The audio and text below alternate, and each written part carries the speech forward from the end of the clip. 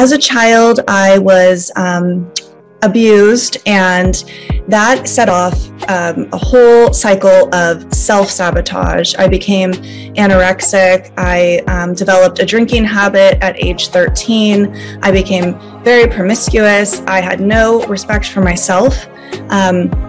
As an adult, this led to picking men who did not treat me well.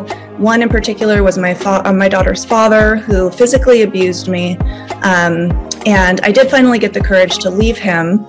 However, in 2015, I experienced a near-death experience that left me very sick, left me broke and homeless with my 2 children.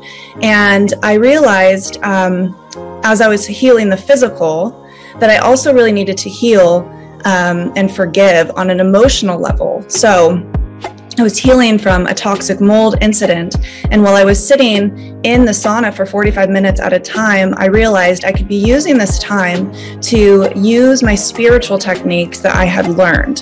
When Western medicine failed us at the beginning of our illness, I turned to alternative forms of healing, which led me down the spiritual path of mysticism, shamanism, Reiki, astrology, advanced healing techniques. And so when I would sit in the sauna, I would start envisioning bringing the people in who hurt me, and I would actually talk to them. I would tell them that I forgive them and I release them from my life and the pain. And not only that, but I use my spiritual tools to go back in time and actually picture myself at the scene and change the trajectory of what happened. And so I would imagine or choose another way. And by doing that over and over and over again, I finally overcame not only my fear, but I also learned to forgive on a really high level. You are not forgiving, what happened. What you're simply doing is forgiving. When I call them into my mind, I tell them, I see you. I see that you were harmed as a child or you were harmed as an adult, and this is the only way that you know. But I am forgiving you for myself. I am releasing you, and I'm no longer going to be scared of you. I need to release you and this heavy weight from my life so that I can move on with my life. And since I did that, I have never experienced any issues of addiction. I completely changed. I did a 180.